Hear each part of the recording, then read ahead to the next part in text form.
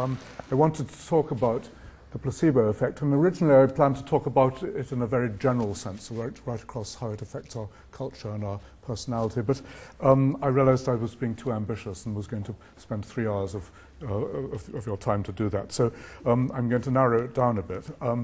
But I also thought I should put at least in the philosophical context, or raise what would seem to be a philosophical question at the start, which is, can false beliefs be good for you?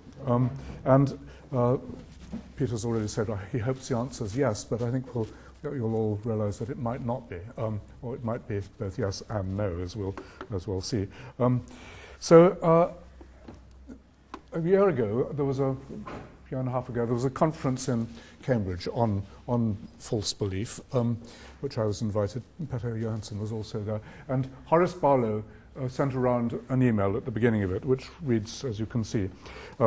He said, "Many now hold that reason and logic, based on well-tested evidence, provide the best means for reaching reliable decisions, and that they should replace beliefs based on faith, intuition, or tradition that are inflexible and contradicted by the available evidence." And that's hardly controversial to say that. But clearly what he's implying is that being irrational or holding on to false beliefs is damaging to your health. And I think it's clear that must, in general, be the case. I mean, false beliefs can certainly be comforting. I mean, to believe that someone hasn't died when they have, for example, for a time would obviously make you feel better about the world you lived in, or you can just have a lucky break with a false belief. If you pray and are given a number in a dream and it turns out to be the number which is required to win the lottery, then clearly you've benefited from what was clearly, again, a false belief. But it's hard to see how false beliefs could systematically be adaptive, that in general it could be a good thing to be believing against the evidence or against logic. And that's why the placebo effect does seem to be such a surprise. The placebo effect, I'm sure I don't need to remind you what I'm talking about here. What I mean is that when people are administered sham medicine, either in the form of pills which have no pharmacological effects, or in terms of being given advice from somebody who doesn't really know what they're talking about, or given just false information about the safety of a situation, all those things can, it seems, have dramatically rewarding effects on people. They really can produce miracle cures from certain illnesses.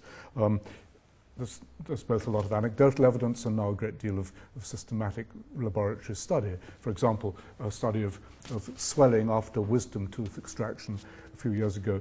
It wasn't a study of the placebo effect, it was a study of the effect of ultrasound on the swelling.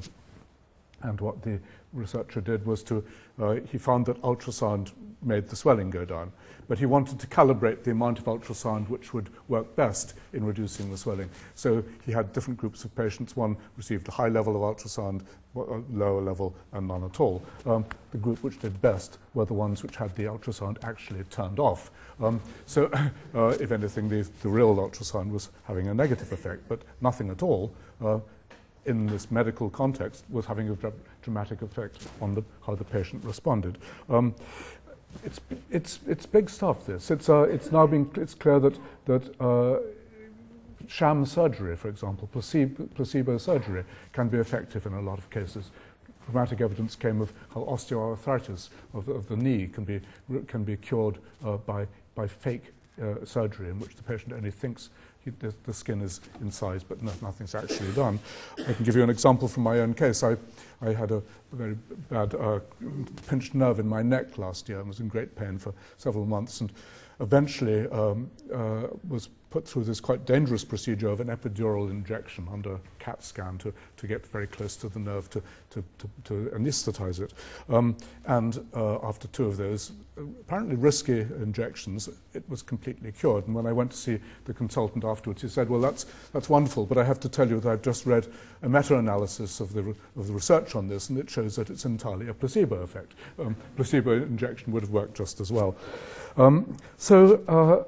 it's, as I say, these things are obviously dramatic and relevant to our lives, but nonetheless very puzzling. And they've certainly had a long history. It's now reckoned that Stonehenge was actually a place where people went to get miracle cures. As we would have to say, I think placebo cures. People went and we know that now from the archaeology, which has shown that there were camps around Stonehenge 3,000 years ago in which a surprising number of cripples and ill people were there. The only explanation seems to have been that they'd come to Stonehenge as a hospital. And in fact, that tradition persisted right through the Middle Ages. There's a poem by the 13th century poet Laoman, who said explicitly about Stonehenge, "The stones are great, and magic power they have. Men that are sick fare to that stone, and they wash that stone, and with that water bathe away their sickness." They pour the water over the stone and then wash themselves in that water. So people have known about they haven't known, wouldn't have called it placebo, but they've known about the miracles that can be worked by faith in a way, belief in the possibility of cure for a very long time. And today I want to both offer a theory of what's going on here and then to see what it actually has, when we've discovered what's going on, what it actually might have to say about beliefs and about whether beliefs that are false can really be good for you or not. I'm actually going to end up by arguing that the placebo effect is not a counterexample to the idea that false beliefs are bad for you. I'm going to argue that actually either belief in the placebo effect or this placebo cure is not always a good thing. It actually could be a bad thing, or alternatively, that the belief you hold isn't actually false. But I'll come back to that and other issues too. Now, to start off, I'm, as I mentioned yesterday, I tend to think about things in evolutionary terms. I don't always use the term evolutionary psychologist because it's been given a lot of bad press, but I think for psychologists and in fact for biological scientists in general, we must always approach things by trying to think how they came into existence over the course of the last few million years of our evolutionary history. And obviously if the placebo effect is a surprise from the point of view of rationality, it's an even greater surprise from the point of view of evolution, because it's clearly people are getting better under their own by their own efforts. A placebo cure is self-cure. That's what the remarkable thing about it. When someone gets better under the influence of a sham medicine, they're making themselves better. But if they can do that, here's the evolutionary paradox. If people have the capacity for self-cure, then why don't they just get on with it as soon as they need it if they're sick? Why wait for permission from a pill or a doctor or whatever it might have been in the days before medicine came on the scene? You'll see that you'd think evolution would have got round this. It's a very clumsy thing to do, to go about this roundabout route to producing a cure. Now, I think we might begin to think about this by realizing that actually, even if this does seem puzzling, it's not a unique case. There are actually rather a lot of parallels in our lives and in the world we live in, where we find that, surprisingly, people are withholding resources which you might think they would be better to be using when they can. For example, it's well known that when athletes are running a marathon, they can reach the end of the race and then they collapse from fatigue. But actually, physiologically, they still have a significant amount of reserves left in their body, literally held in reserve, even at the end of the race, when psychologically they're finished. To take another example, it's unfortunately well known from research on car accidents that people die in car accidents because they haven't pushed the brakes hard enough. When they should be stamping on the brakes to stop the collision, they actually hold something in reserve. They never push them right down, which is what's led Mercedes-Benz to develop an engineering system called brake assist, which actually makes sure that if you push the brakes sufficiently hard, then the servo takes over and and slams it right on. And in fact, that's been a significant safety measure because people themselves don't actually use the resources they've got.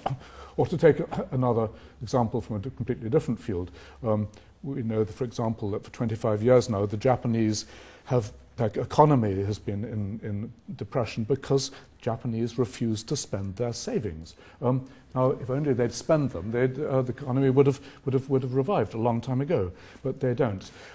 So what's going on? What can be the point of not using your resources when you could? Well, with the examples I've just given, I think the point is actually fairly obvious.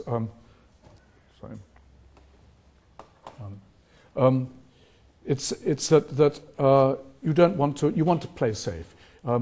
If the future is uncertain, you don't want to use up everything you've got because there could be some new threat just around the corner.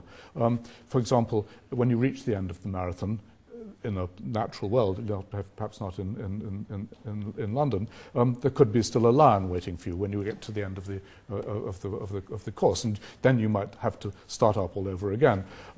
Or when the economy is in a bad state, it may be that you're going to be unemployed, and therefore you actually can't afford to risk your savings, and you have to hold on to them, even if that's actually only making things worse.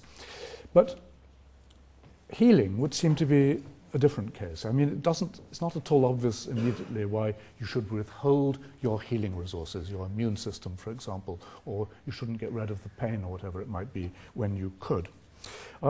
Except that I think we can see even there why it might be the case. Sorry, that's not the right one. Sorry, I was going to say this is, of course, in relation to withholding resources.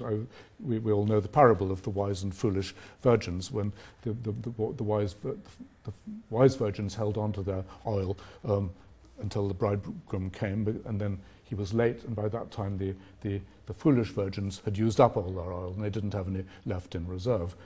So you see the foolish virgins over on the right, weeping about their mistake. Well, come back again to why should one do the same in relation to healing? Well, I think the answer, we can see what the answer has to be, and then we'll see why it could be like that. It must, if we do hold on to our resources, it must be that immediate cure, whatever cure means, is actually not in our own best interests always. And it must also be that the decision we make or our body makes as to how far and how fast to proceed towards cure must be taken in the light of some other information, presumably other information we're getting from the environment.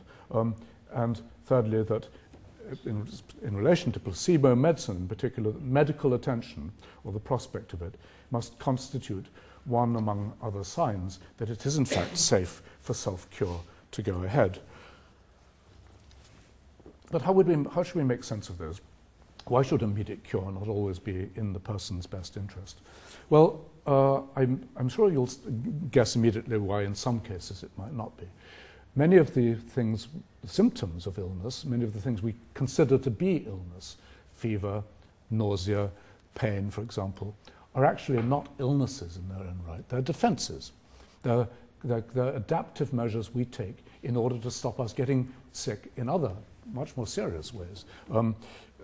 The pain, of course, is a way of protecting us from further injury when we've already damaged ourselves.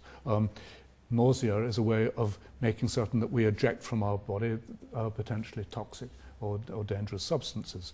Fever, by raising our blood temperature, we actually, although it makes, it weakens us and it's expensive in terms of energy, it is actually a very effective way of killing microbes and bacteria. So it's clear that the defenses we have are sometimes ones which we wouldn't want to let down and to cure ourselves of immediately, because they're there for a purpose, and we're not going to cure ourselves. We're not going to lift the guard until we have really rather good reason to do so. And same is the case with the immune system. You might think, well, we should deploy the immune system as soon as we can because that's going to be a good thing. But immune resources are very expensive. It costs us to mount an immune defense. In fact, if humans are even mildly sick and their immune system is active, their metabolism goes up by 15%. It's quite energetically expensive to use your immune resources.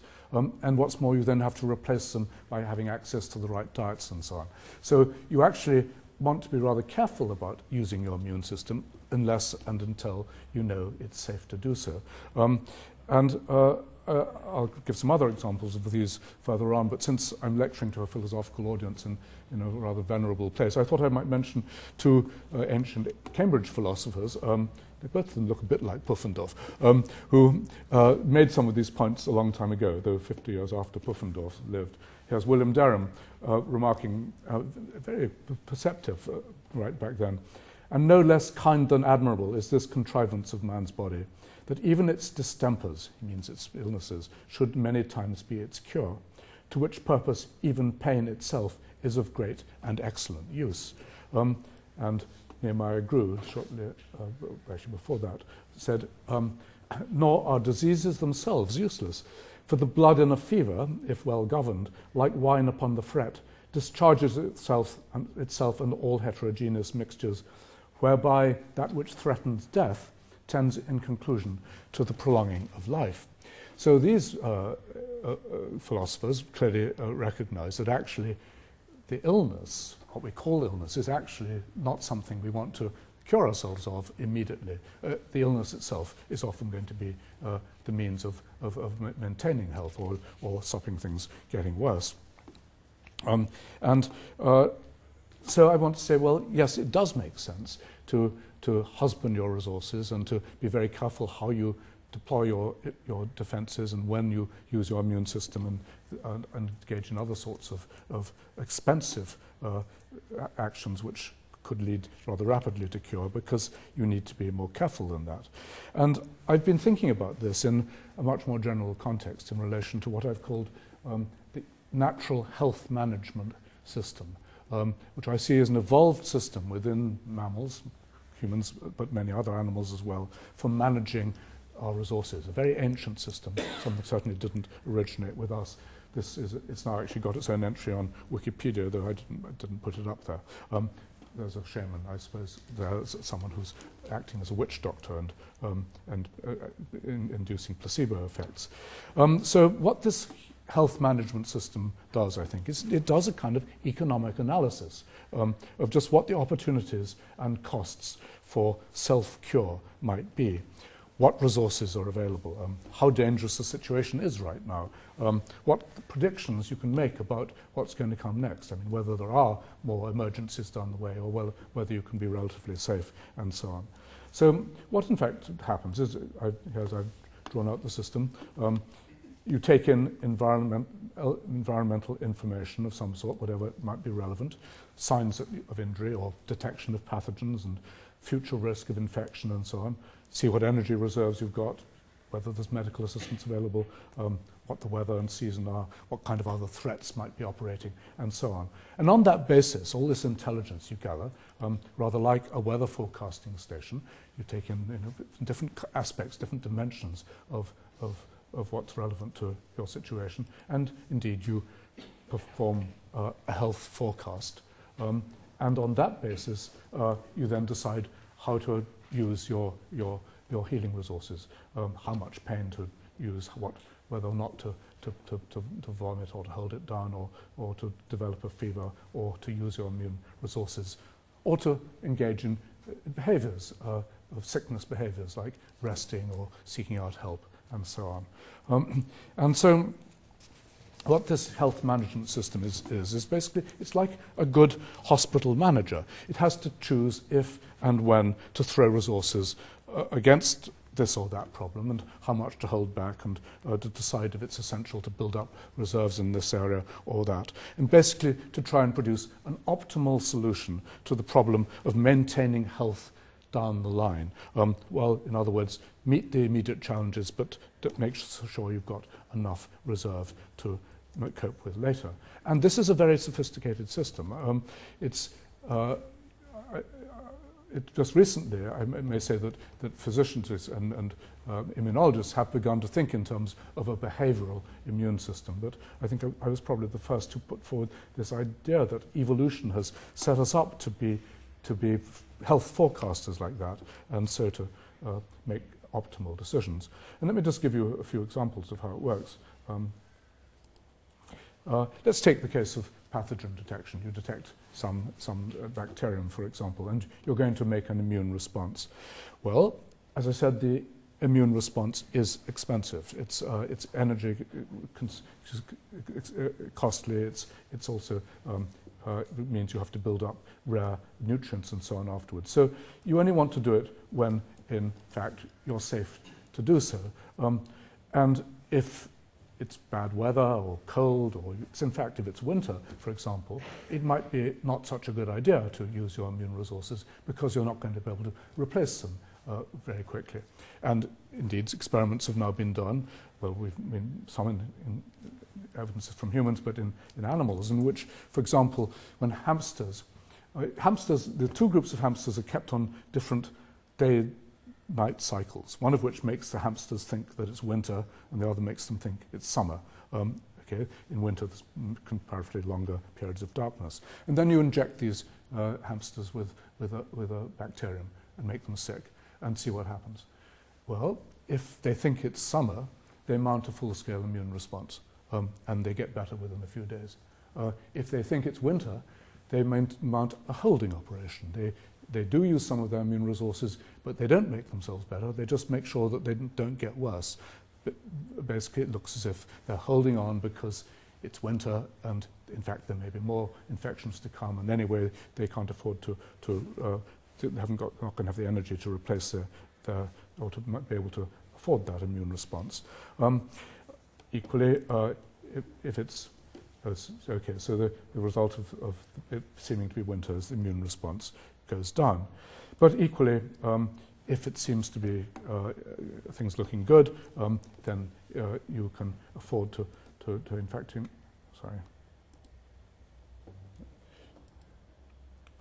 increase your immune response. And again, lots of evidence from humans for this. That, for example, not just the actual season of the year and so on, but just what you see out of the window makes a big difference.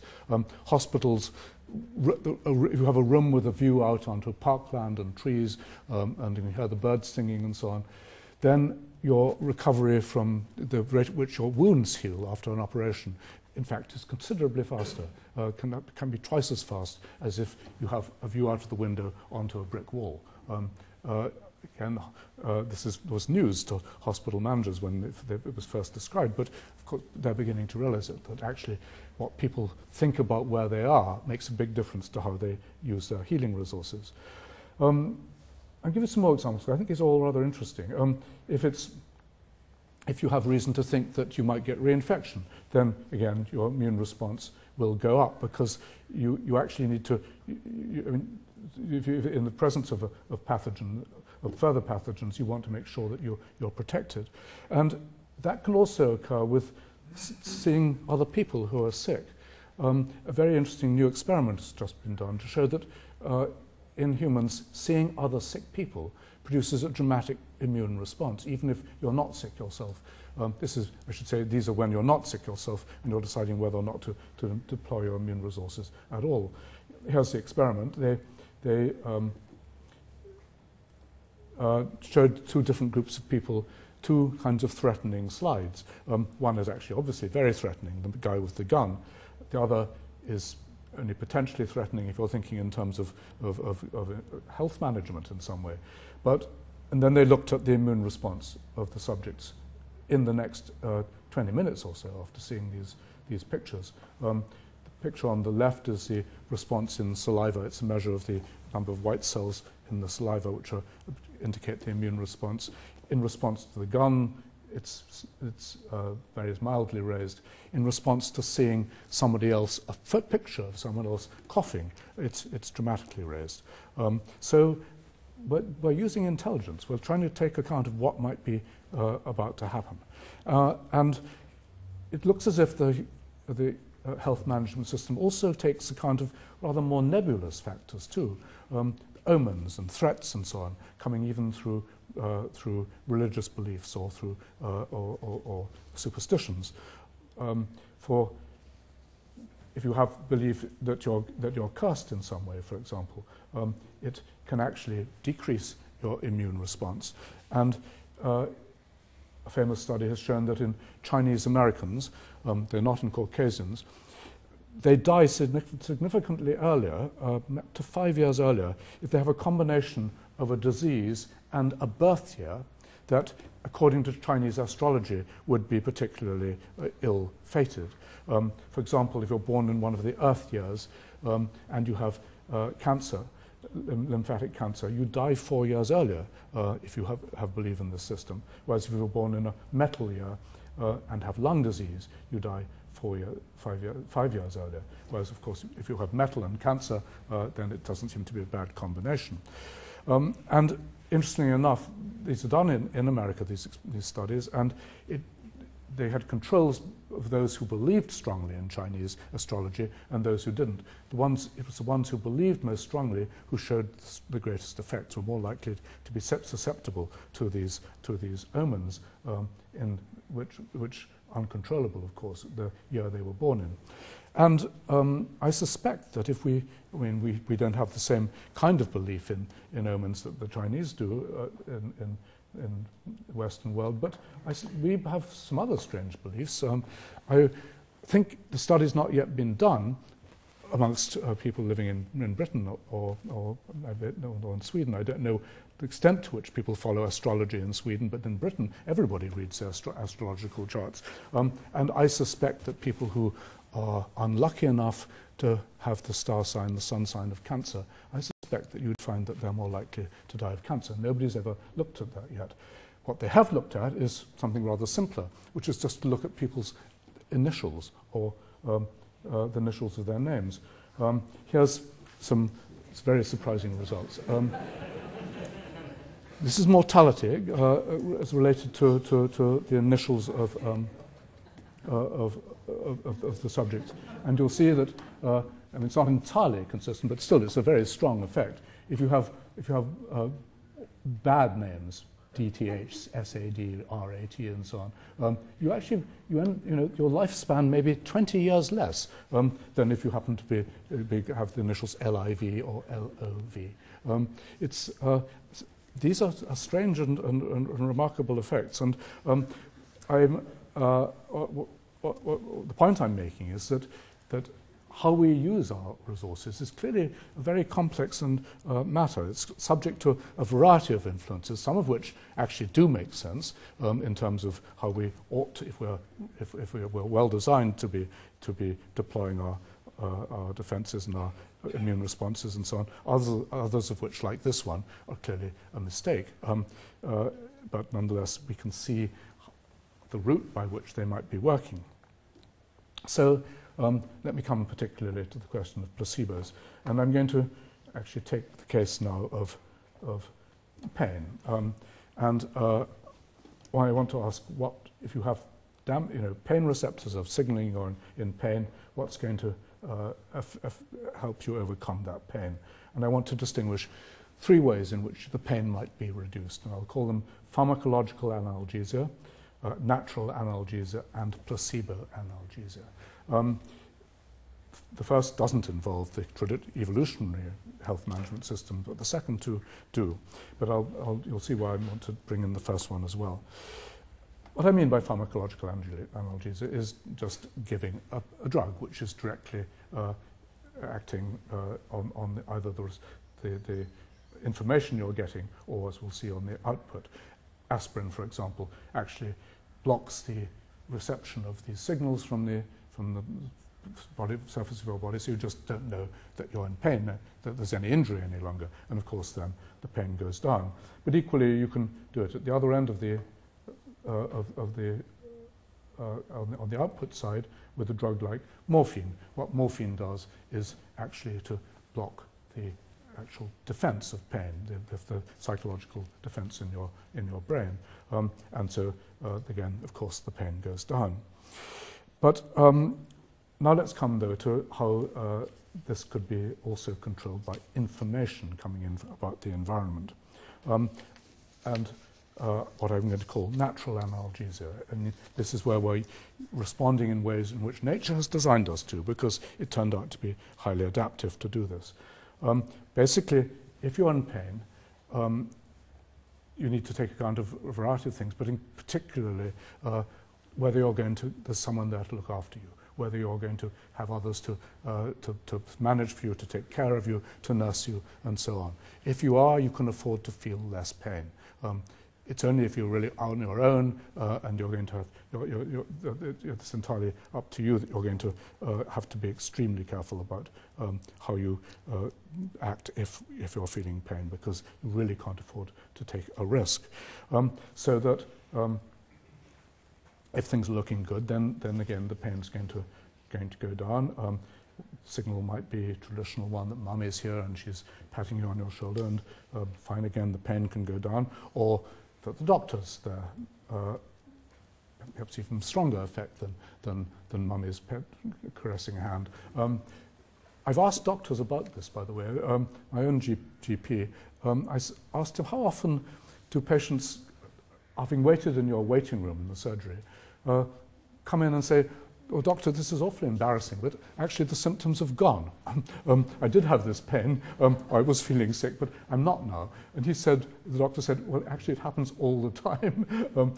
Just seeing the doctor, anticipating the doctor can make the symptoms go down," which is perhaps a good reason for the British National Health Service, which has very long waiting times in the surgery while you're waiting to see the doctor.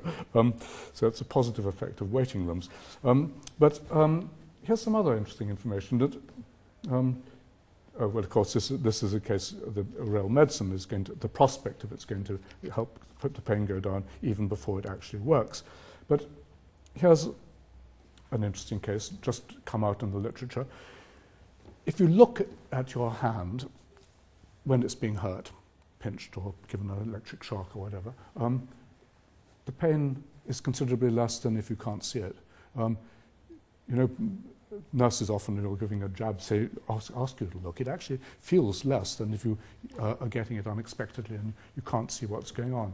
Well, why might that be? It's because actually, if you can see your hand, and in this experimental situation, you can see that actually there's nothing wrong. That then again, you don't need to take so much account of the stimulus.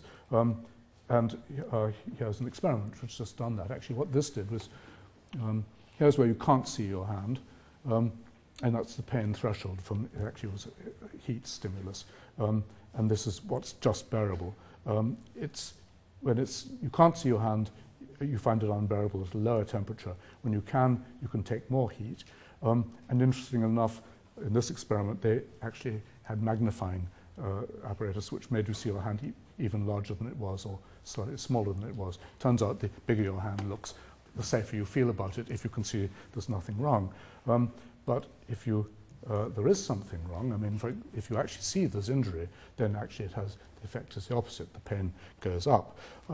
Again, I give you my own, maybe you'll have your own examples of this, I'm sure, but I remember as a small boy falling out of a tree in our garden at home and landing on my head, and in fact on some bricks, and pulling myself together, and a bit giddy, but I stood up, and then I saw my father running towards me, looking absolutely terrified.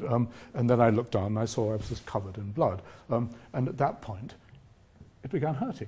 It hadn't hurt at all up to that, before that. So here's another example when I had other information that this was much more serious than I had first taken it to be. Then indeed the pain was considerably increased.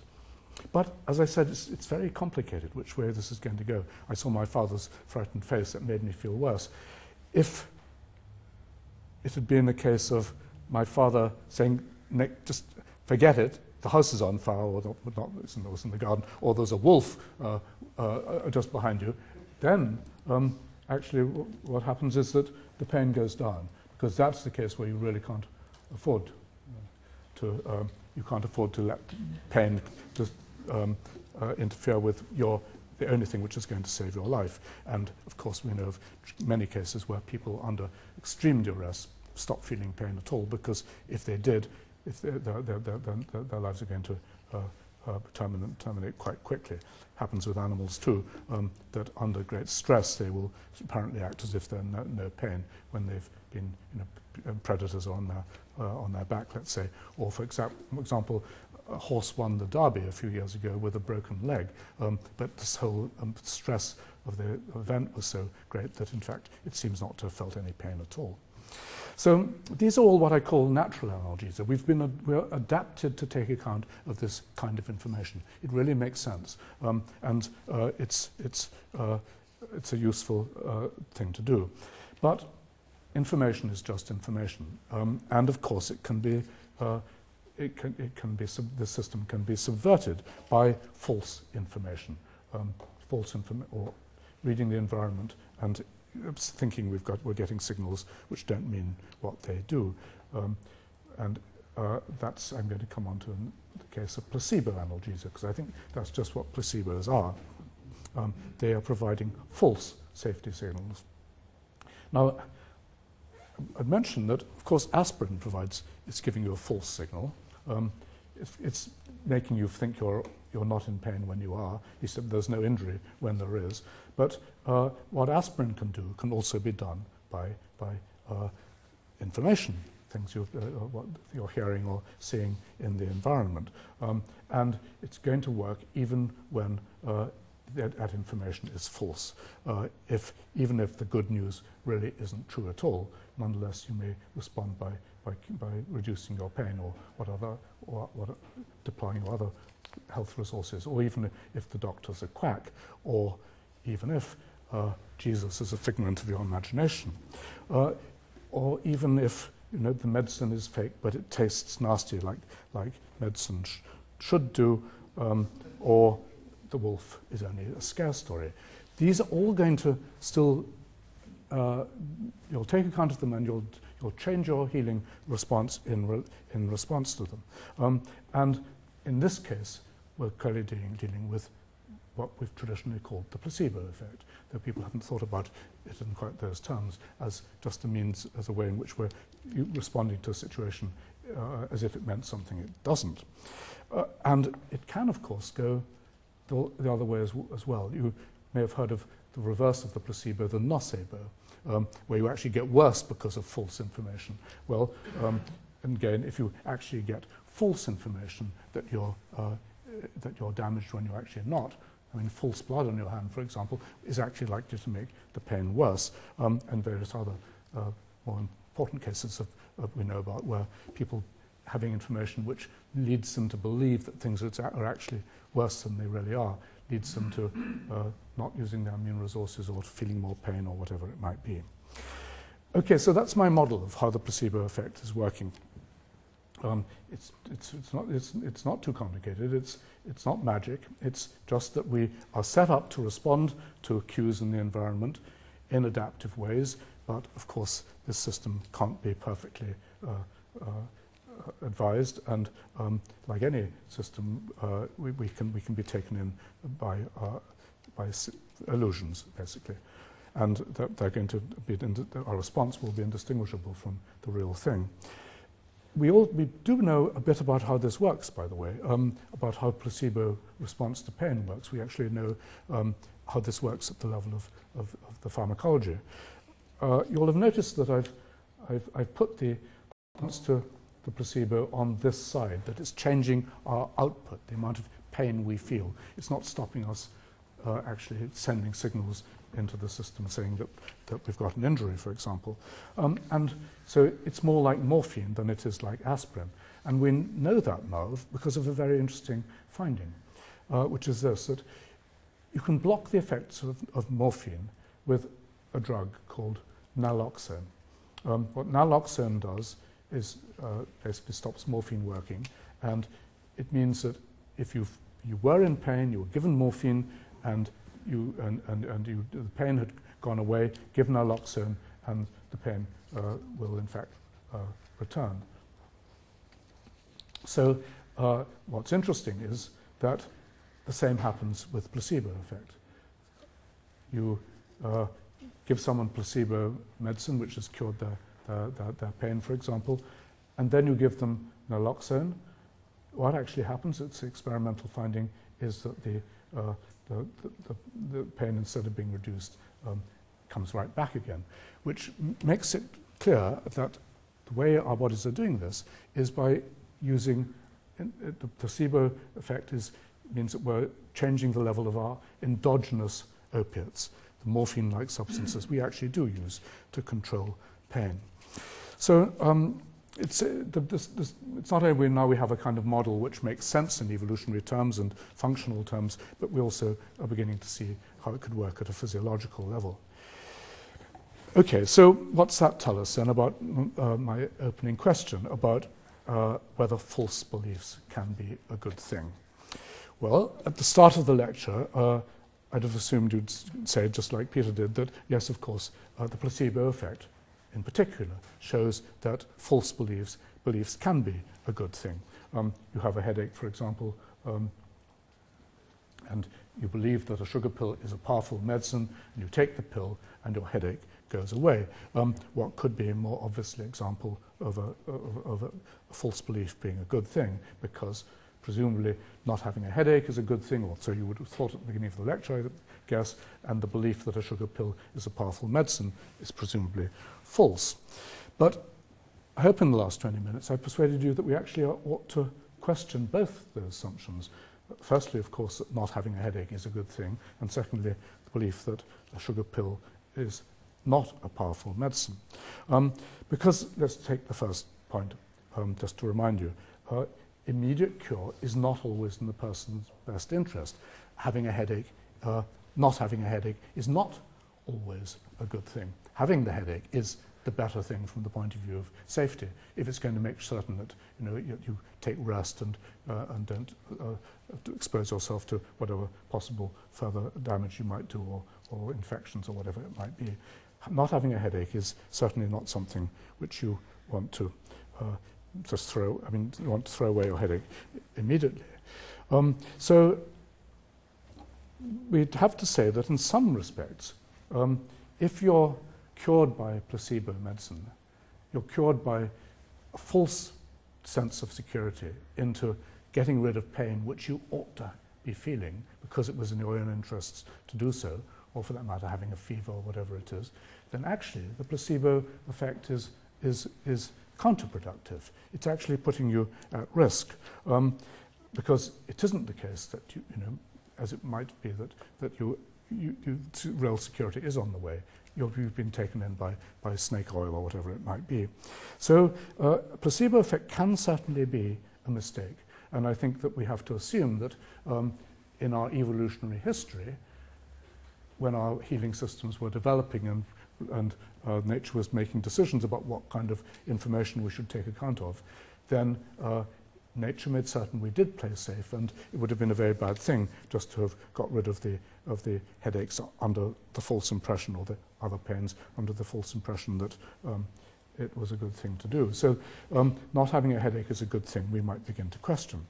But we also might, of course, realize that things have changed since the days in which we evolved. In the past, no doubt, it was very essential to be amazingly, extremely over-cautious. You just couldn't risk taking risks with your life and the way in which you used your conservative healing systems. But we can say now that in the present world, in which actually the threats are much less serious than they were, and the possibilities of security and succor coming from outside are much greater than they are, then nature has made us, in a way, much too over-cautious. So while it would have been a bad thing to respond to placebos in the distant past, today we actually do feel more pain than we need to. We're too cautious in using our immune systems. We're too ready to mount a fever or to feel nausea or whatever it may be when we need not to, which is a reason why actually placebos can be a huge blessing, because they're persuading us to actually take action when our better nature might have told us not to, but actually it's a safe thing to do. So I think we can say that in the modern environment, placebo cure can actually be a good thing. But then what about the belief that a sugar pill is a powerful medicine being false? Is it a false belief which is leading to this good thing?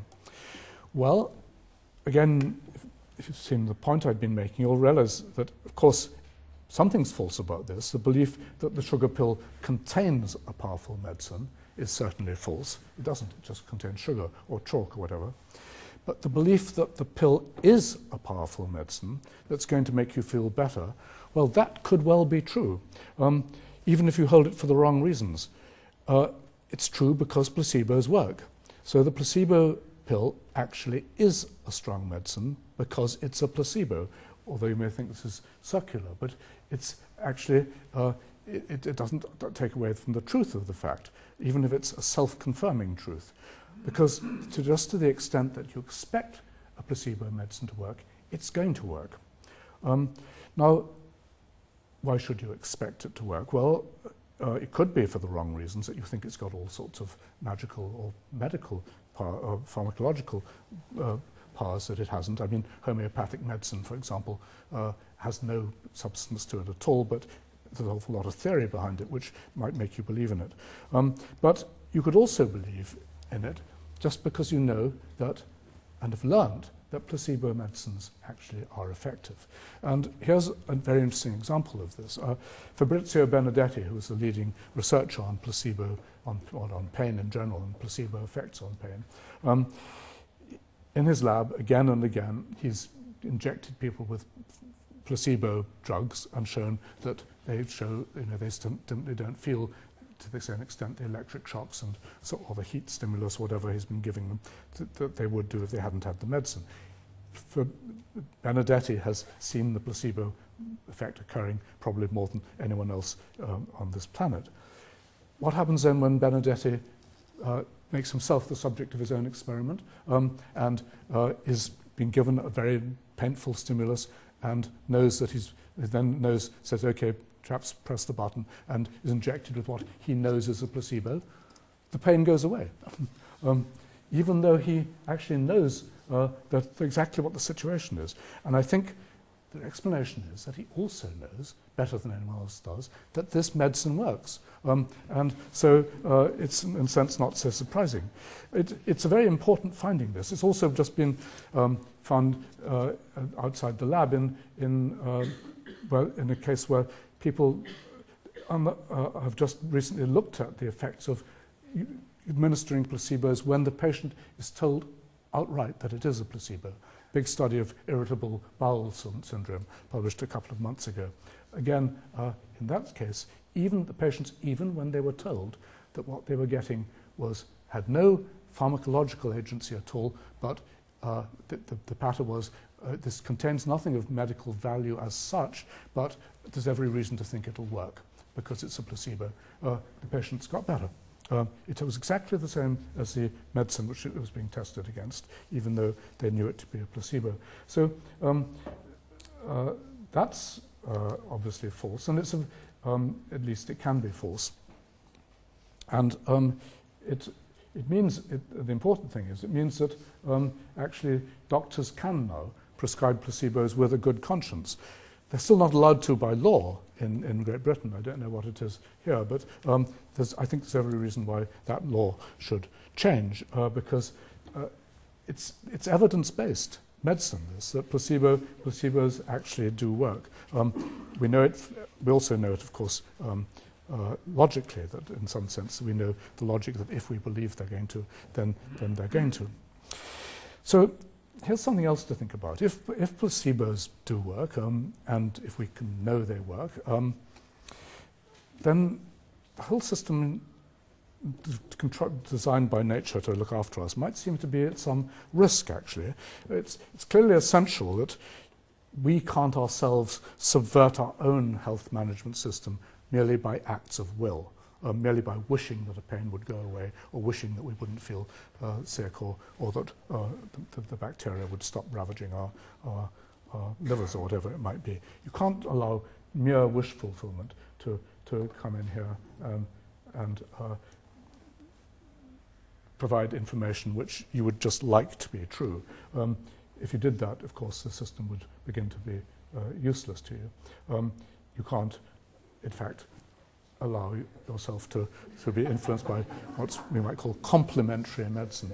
I don't know, imagine you, this is an English joke, but I suspect that most of you can see what the joke is. The guy would like to believe that everything's fine with him.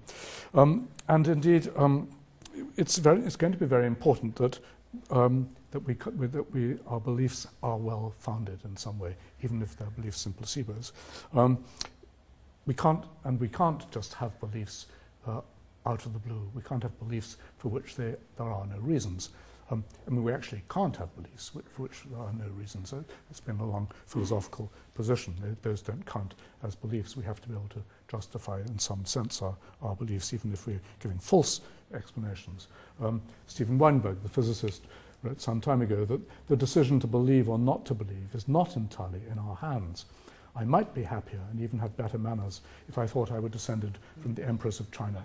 But no effort of will on my part can make me believe it any more than I can will my heart to stop beating. And he might have said, and no effort of will can make me cure my headache, just because I would like it to go away. So we can assume that this health management system, our healing systems, ought to be, and presumably are, pretty well ring-fenced against mere wish-fulfilling beliefs, including the belief that I'd just like this therapy to work for me. But now what if belief in placebo therapy actually isn't mere wish fulfillment? What if, as I just suggested, it's actually evidence-based? What if, like Benedetta, you've seen it happen under your eyes, or you're living in a culture where the word gets around that these things really, really do work? And what's more, if you understand the theory and you realize that if you believe it will work, and therefore logically you ought to believe in it. Now, this is a level of sophistication which probably nature hasn't had to contend with in the past, but it does seem that there's potentially a serious loophole in the way in which our health systems, management systems have been set up, and that's the possibility of self-administered placebo medicine. And as I say, it may turn out to be a rather sophisticated individual who's going to apply it, and Shakespeare thought that even philosophers wouldn't get there. There was never yet a philosopher who could endure the toothache patiently, but maybe that's just what philosophers might be best at. And some of you will perhaps recognize a famous philosopher here, Daniel Dennett, in fact, practicing at becoming his own scarecrow to ward off illness. Dan was, in fact, we were playing around, and Dan was imagining that, in fact, he could generate his own placebo effect, and that was his rather dramatic reenactment of it. And if Dennett could do it, why not the rest of us? Okay, thanks.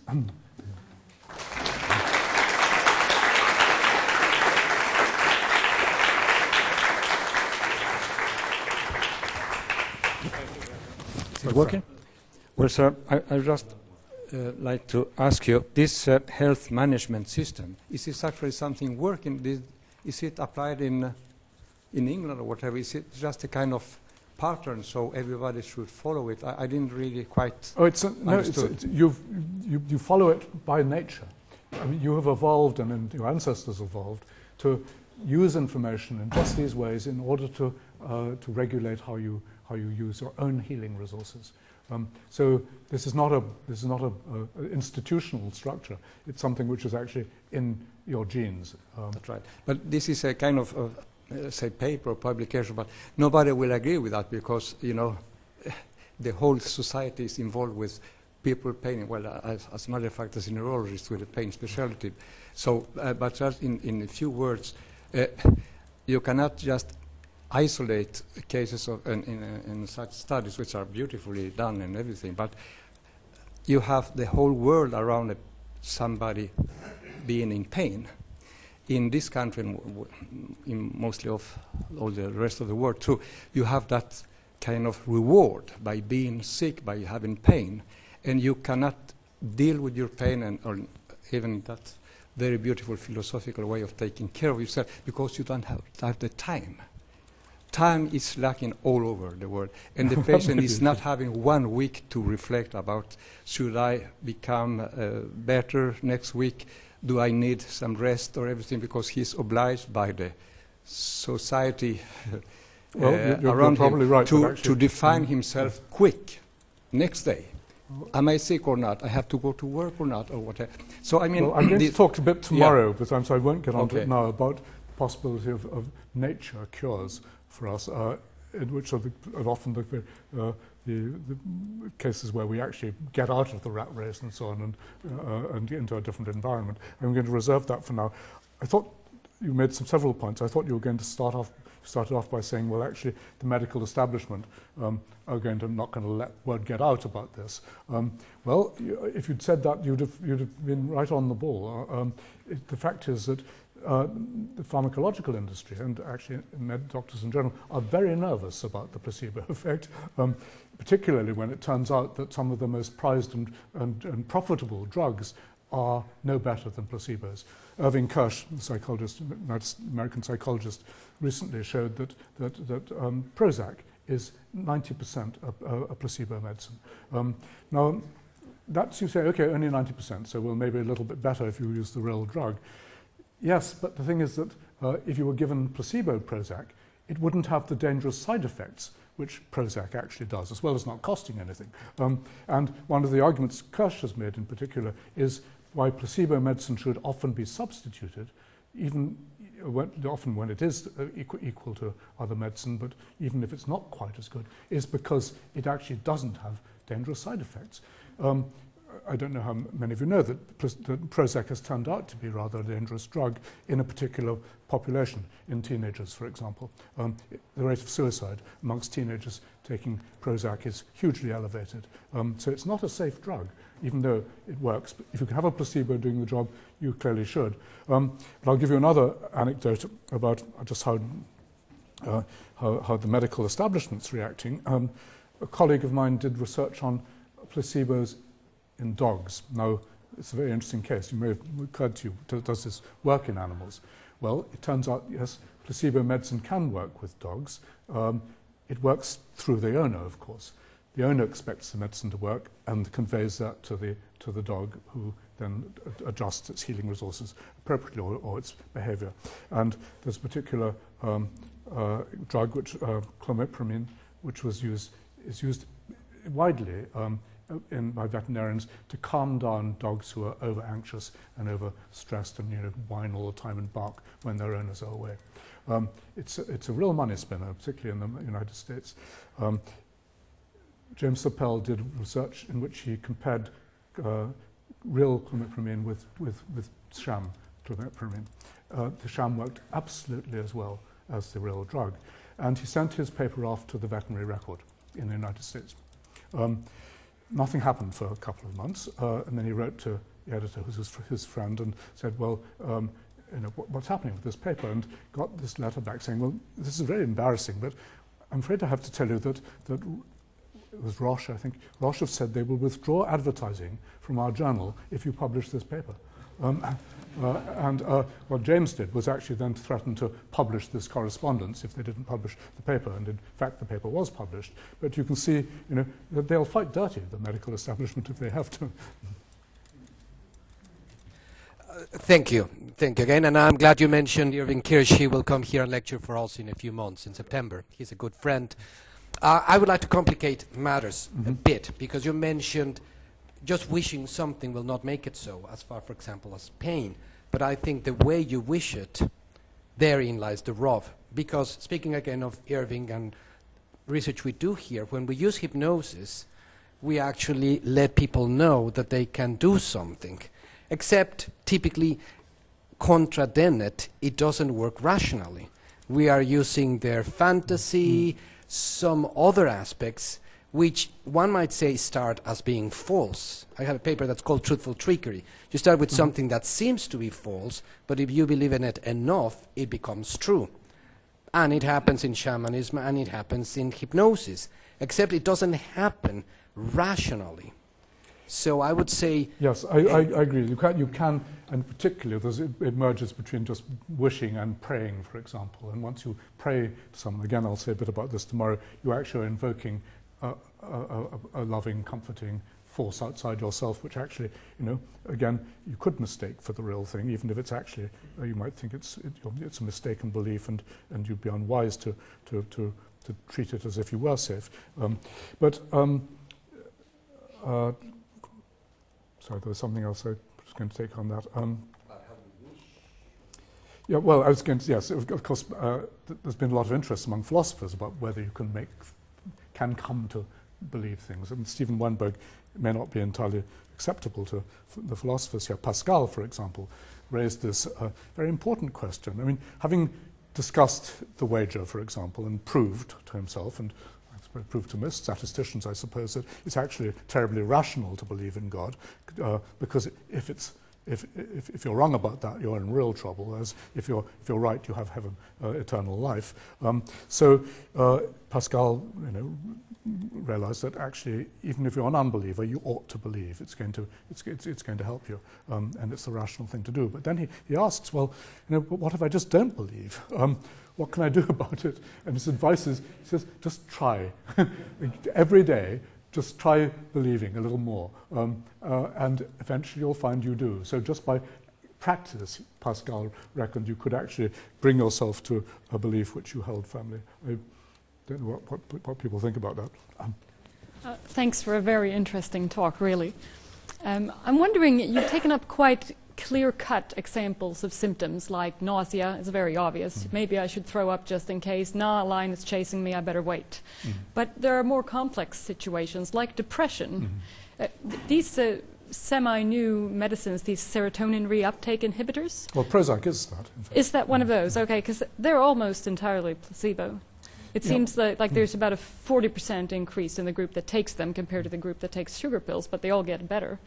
It seems to be weird. What would be good for the person in maintaining depression when they in fact have the solution? There's been quite a lot of speculation about that. Randolph Nesse is a psychiatrist who's written a book called, what's it called?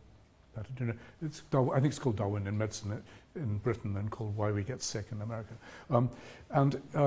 He, actually, and others have speculated about at least mild depression as being highly adaptive. It's a way of, when your life is going wrong, it's a way of stopping you and making you just hold on and sit down and not do anything more, to change track. It's a way of giving you the breathing space to think about alternative possible strategies which you might actually lead to better outcomes. If at work, for example, you're clearly not doing very well and so on, but you're locked into that situation, depression may be an effective way of just removing you from the situation, giving you a chance to start over. Or in a relationship, it's been argued particularly, which often is, breakup of relationships or relationships going wrong are a major source of depression.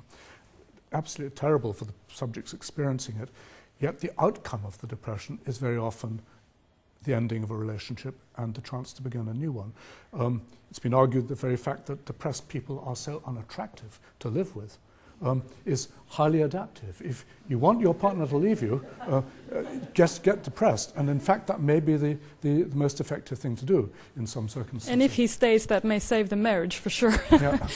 But there's major depression as well, which is clearly a pathology, which is not adaptive at all. I mean, if somebody simply can't function and is suicidal, that's not adaptive. But you're getting onto the issue I might have talked about if I'd given them much larger lecture, and I've talked about the health management system there. I'm developing ideas about what I call the self-management system, in which we actually regulate all aspects of our personality according to a cost-benefit analysis. And so I've been looking at other aspects, not just in terms of defensive symptoms and so on, of where withholding what might seem to be positive sides of ourselves could actually be adaptive. Not being as extrovert as we might in some circumstances, because it actually leads to poor consequences. Not being as intelligent as we might could actually be an adaptive thing to do. You might think that, how could not displaying intelligence actually ever be an advantage? Well, I don't think I've got the slide there. If you're in a group and you stick out as being, the cocky know-all who can always is not only thinks he's right but is right. It actually is very disruptive to the group. The United States police force in Connecticut has actually got rules about recruitment, that no one with an IQ over the age of no one with IQ over 120 is thought suitable to be a member of the Connecticut police force. It sounds crazy in a way, doesn't it? But you can see how, in some circumstances, you need to regulate the way you present yourself to the world, or else you just won't get on with people. I think it's true in relation to politics, you modify just how liberal you appear, how conservative you appear, depending on the context you're in. So I think we could extend this model to a lot of other aspects of human nature.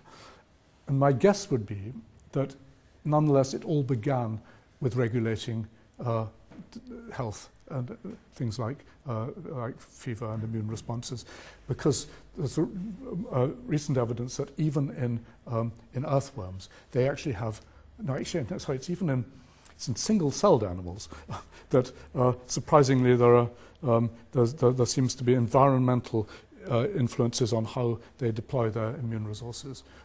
So there's been a very long history to this. I have a non-philosophical but rather practical, ethical question. The hospital, Lund University Hospital and Malmö University Hospital, are fighting with a big budget deficiency and try to cut the costs.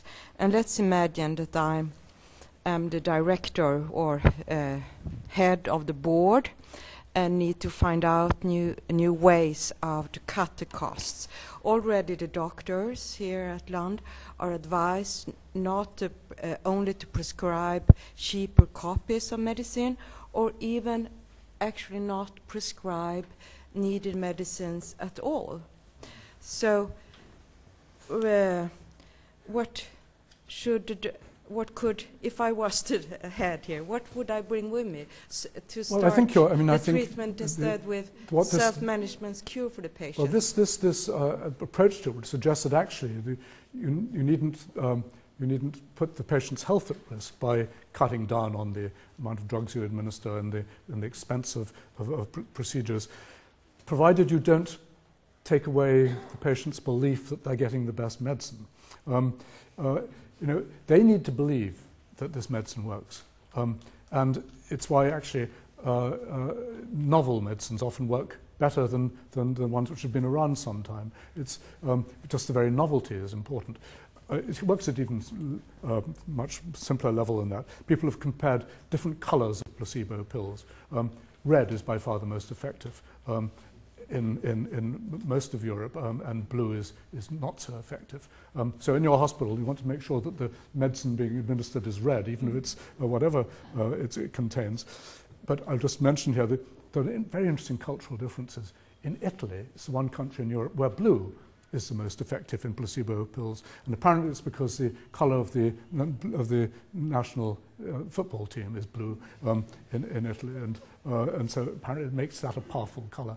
But in general, you want to have all the trappings of authority and sophistication and so on associated with whatever medicine is being administered. And so, if when I was being injected in my neck, if I hadn't been told it was dangerous, and if it patently didn't involve, scanning machinery and nurses in white coats and so on, I probably wouldn't have got better. So you can't simply take a shortcut here. Whatever the hospital authorities are doing, they need not only to believe themselves, but have the psychological apparatus in place to persuade the patients that it's going to work. But of course, there are other much simpler things they can do, like opening their windows and so on. And those have actually been shown to be very important influences, as I said. The art on the walls can make a difference. I mean, again, it's astonishing that people have only just begun to realize that. But here's something interesting to think about. My wife had cancer last year and was having a long series of chemotherapy. She's completely better now. I'd never been in a cancer ward before, and it was an extraordinary experience. I'm sure some of you have. You are surrounded by sick people. You're surrounded by doctors and apparatus and everything else. That all gives a very strong, good signal. You're also surrounded by an awful lot of really sick people. So a cancer ward is giving you really contrary signals. It's telling you you're really ill. But what else are you doing there? It's also telling you that you're in good hands. But I think if people were more interested in the psychology and the effects on health, they might begin to think about the actual risks of making it so obvious to every other patient on the ward that the person in the next bed who's only 2 weeks further on than they are has lost all their hair or is looking thin or whatever it may be. Maybe home treatment, which we already know is a good thing, is a very good thing precisely because it doesn't expose you to the lesson that you're in a place where people die. If you can die because your name is wrong, imagine what happens when you're in cancer ward. So there are a lot of things to think about. I'm not a doctor, but and the medical establishment don't, on the whole, want to listen to people like us anyway. But nonetheless, what's important is to persuade them that they thought of this, and so they'll come up with these solutions themselves. Yeah, I would like to connect to yesterday's lecture, and you made a sharp distinction. I like it between phenomenal consciousness and, so to speak, what we are unconscious of, brain states, rest of the body, and so on. Now, today you have not mentioned this distinction at all. Could you please connect? In some ways, I don't think I do see an obvious way of connecting those. I think a lot of these influences are actually unconscious. The way when we respond, let's say, to a sick face, for example, I'll give you an example where we know it's unconscious, because patients won't comment on it. Some of you may know the research on so-called terror management theory. Do you? Okay, well, it's very significant in social psychology nowadays. People have discovered that if you remind people of death, you dramatically change their attitudes to politics and their morals and out groups and the rest of it. Classically it's done by, you get people to write a little essay about what's going to happen to them after they die, for example, and then you test them on their attitudes towards a minority group, or you test them how harsh they'll be on criminals, for example. Judges in this one experiment were exposed to mortality salience induction and then asked to issue a punishment for prostitutes in San Francisco. It was 4 times as steep if they'd been reminded of death before they issued then they came out with their judgments. These are big effects again. In that case, of course, they were writing about death, and of course they thought about it. Now a lot of work's been done which has shown that even if you expose people to mortality-relevant stimuli, even if they don't acknowledge them, it still works. And a study now repeated all over the world is that if you interview people within a few tens of meters of a funeral home in the street, a funeral parlor, it's called in America, you know what I mean, undertaker. And then you ask them their attitudes towards abortion or towards creationism or whatever it may be. You find that people become much, much more conservative when they're close to a funeral home, even though when you ask them afterwards, they apparently hadn't even realized it. As I say, this is an experiment that's been widely repeated now. So unconscious reminders of death can change people's personality and their politics, for that matter. So I suspect exactly, that's a case where the results stand out. But a lot of the things I'm talking about, I'm sure, are occurring at an unconscious level. And if we take the case, let's say, of the the hamsters, they don't think it's winter or think it's summer or whatever. It's actually, it's at another level of their brain they're taking in information. So to come back to your point about my talk yesterday, it's relevant only in the sense that I was arguing yesterday for how phenomenology and the excitement that generates about our sense of purpose and the glories of the world we live in gives us an individual boost. It makes us more self-important and raises our self-esteem. I'm sure that has health effects too, but I mean that's only because it is having these effects directly on what we think about the outlook and the future.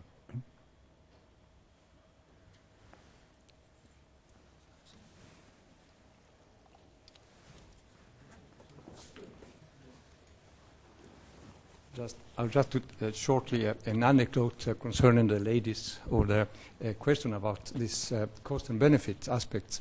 For many years ago, let's say more than 20 years ago, I tried to, in my department of neurology, to see upon those medicines which were not as expensive as nowadays, gabapentin and pregabalin and duloxetine, lots of medicines which are doing very good effect, not concerning the nociceptive pain, but the neurogenic pain and all that.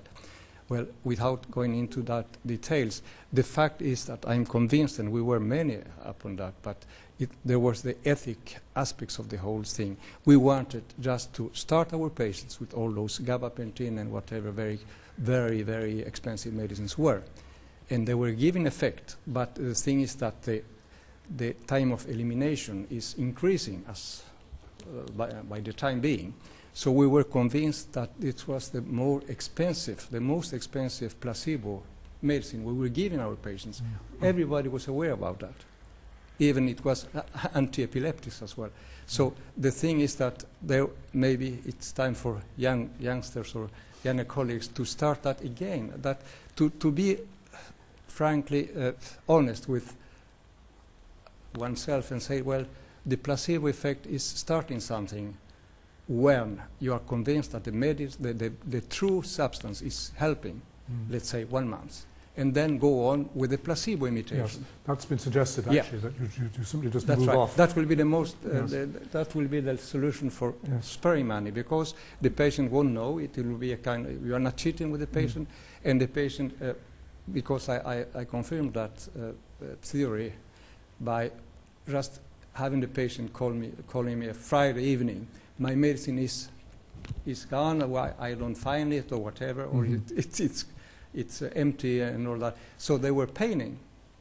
So that placebo effect which they were having through all those months, just the cognition, the reality was there that I don't have medicine, therefore I'm paining. Yeah, absolutely. You see? So I think that is a very good way of saving lots of money. I won't tell you million of Swedish kronor, but just being careful with that keeping from the very true substance to change it to placebo.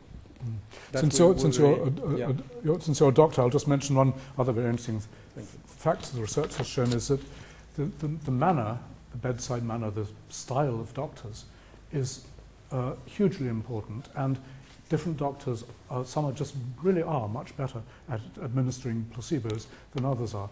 And there's been research done over 25 years in which a group of doctors were compared to begin with. They all administered the same placebo and the results were measured.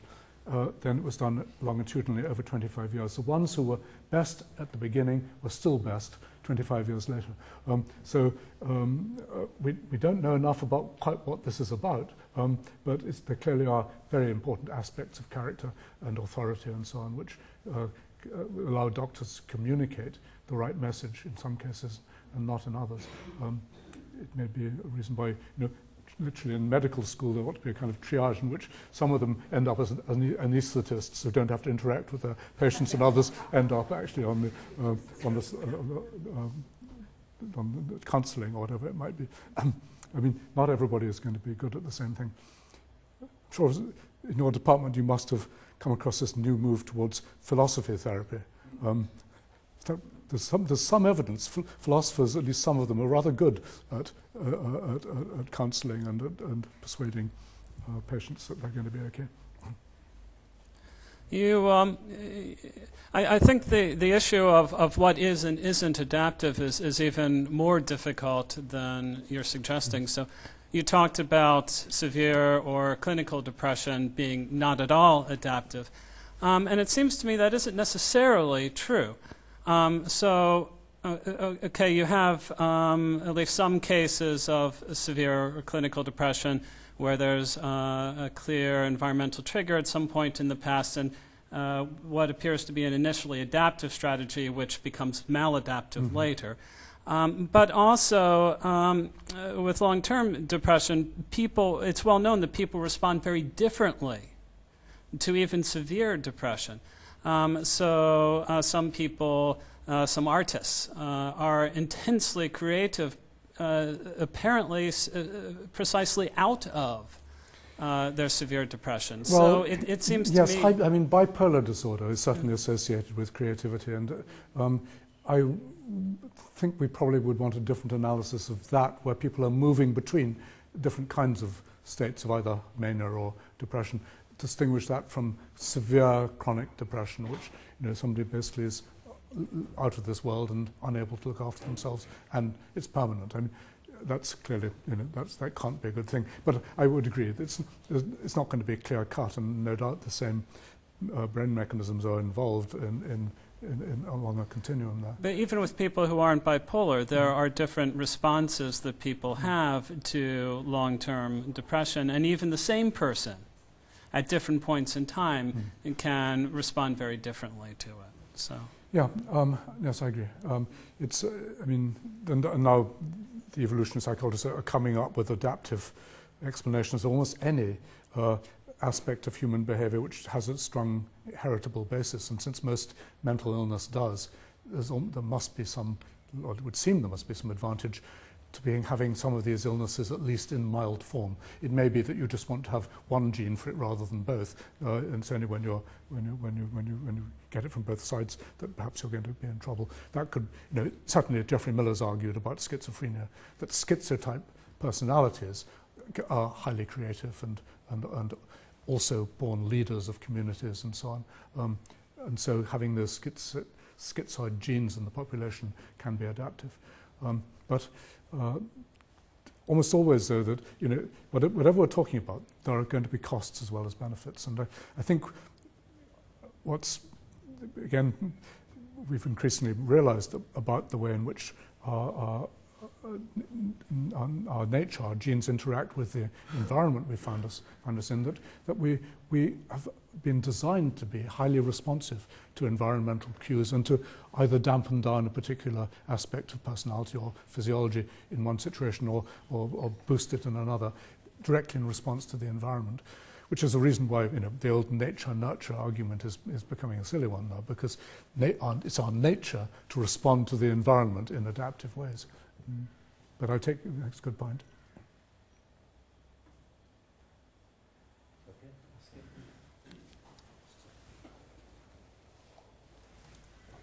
Yeah, first of all, I think maybe the solution to Victoria's question, or the dilemma for the board, should be to introduce some sort of double-blind placebo where the board just secretly replaces the expensive drugs with placebos without telling the doctors.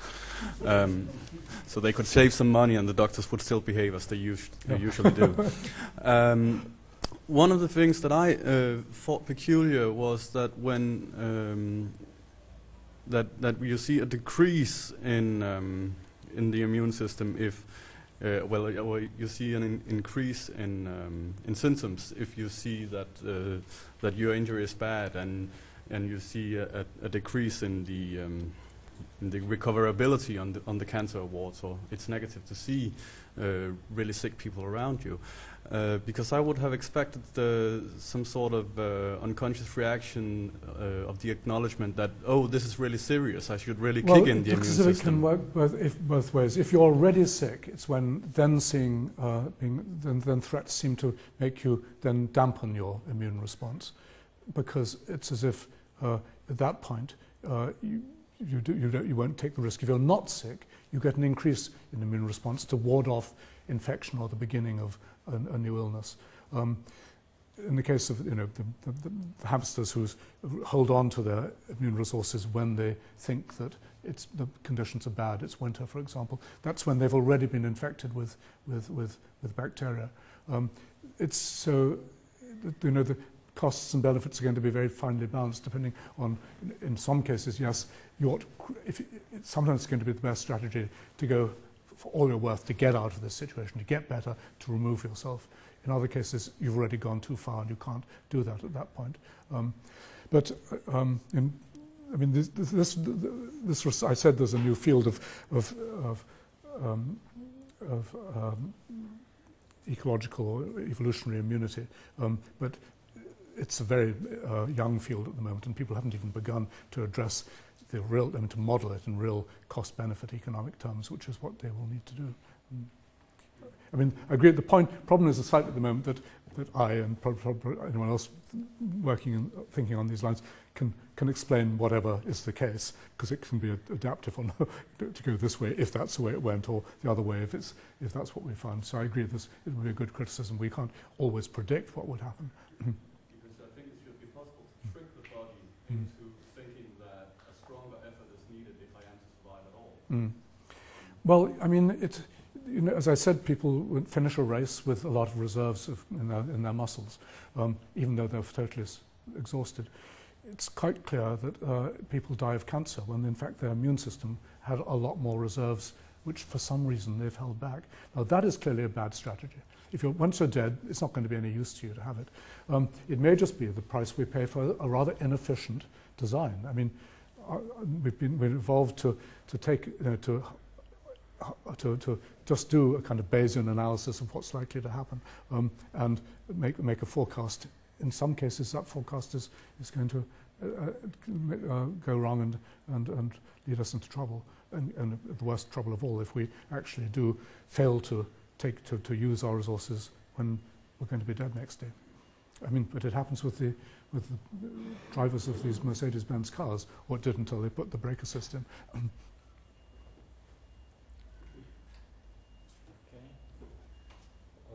Any other questions?